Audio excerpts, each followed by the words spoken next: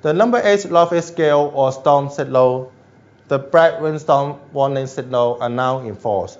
Meanwhile, the special announcement on flooding in the northern New Territories, landslip warning, and thunderstorm warning are also in force.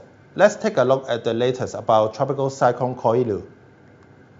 At 8 a.m., severe tropical storm Koilu was centered at about 120 kilometers west-southwest of Hong Kong.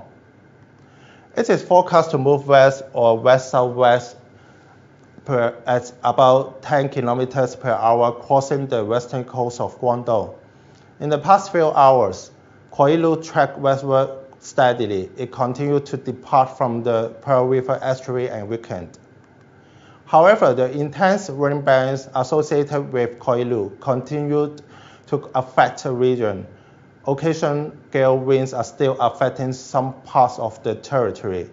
From the radar imagery, we can see some intense rain bands sweeping across Hong Kong from east to west, leading to sustained heavy rain.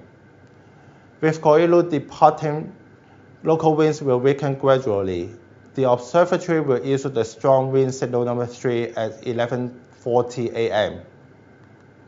Locally, more than 150 millimeter rainfalls were recorded over most parts of the territory since midnight, and the rainfall even exceeded 200 millimeters over Hong Kong Island, Kowloon East, and Lantau Island.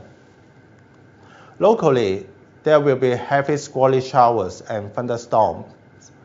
Although Koilu is departing from us, please continue to take precautions against high winds and flooding, and be aware of landslip dangers.